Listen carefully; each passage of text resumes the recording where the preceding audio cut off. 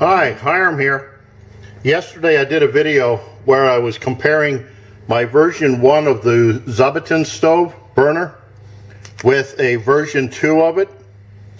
On the first one, just a quick recap.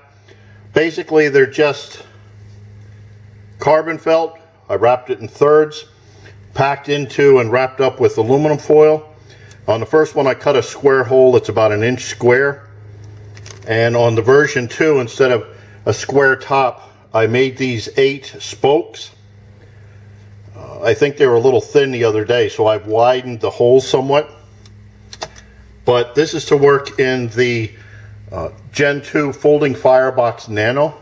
Cool little stove. It's made to work with the Trangia using these nano sticks. But I thought something like this, if you didn't see the previous videos, my thought was something like this will fit into the pouch a whole lot easier than a Trangia would. Anyway, I did a burn test yesterday comparing the two, and I don't think it was real conclusive. So what I'm going to do today is a quick boil test, trying to duplicate the same as I did with this. I'll use the same amount of fuel and stuff, and we'll see how it works as far as boiling. So let me get some water prepped, get some alcohol or methanol in the burner, and I'll be right back for a test. Okay, I have 2 cups of water setting at 60 degrees.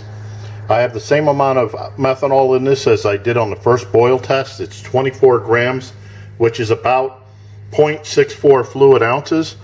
Let me light this. Okay, there we got flame. Is it going to go across?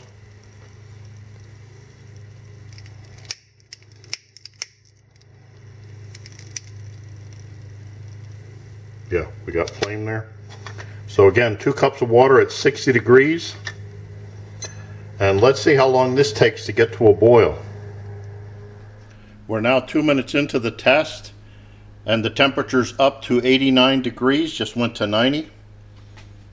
I think you can see it's a fairly large flame. Nice looking flame.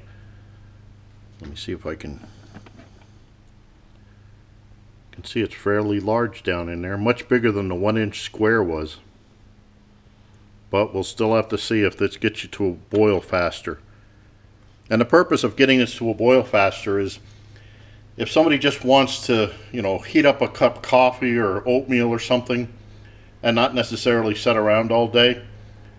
There seems to be a lot of people out there that like to get instant mashed potatoes. So that's the only reason why I'm trying for a bigger flame. But there we have 210,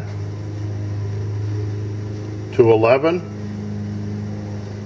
212 in 8 minutes 56 seconds. Excuse me. 2 cups of water starting at 60 degrees got to a boil in 8 minutes 56 seconds. On the other test, using the version 1, it took 8 minutes and 3 seconds. Now, not to make excuses, I'm kind of disappointed. I mean, this is a much larger flame underneath here. But when I used version 1, when I lit it, the whole thing was up and going. On this one with the spokes, it took a while for it to get to a full flame. It had to really heat it up, I guess get it heated up and have the vapors coming out of the slots. So on the first test, using version 1, there was a much bigger flame to start with. But now on this, as it goes, it gets to be a much bigger flame than the first one. So let's just see how long this runs. It goes for run out. Okay, we're now at 16:33. This is the same time as what the first test went out at. Let me just take this off. You can see hope you can see in the camera, there's still a pretty good little flame there.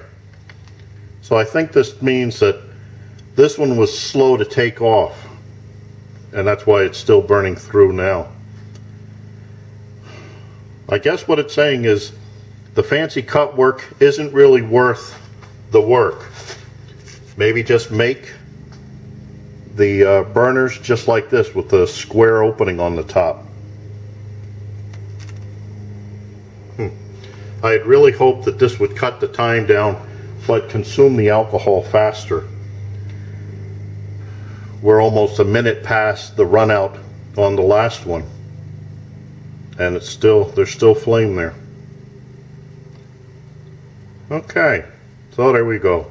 I'm going to take it for 1733, just like or a minute longer than the last one, even though the flame's still going.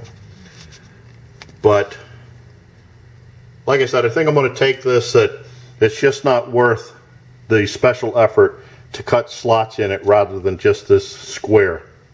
Same amount of alcohol, 24 grams, which is about 0.64 fluid ounces. And this one, the first one, came to a faster boil. Okay, well, there it goes.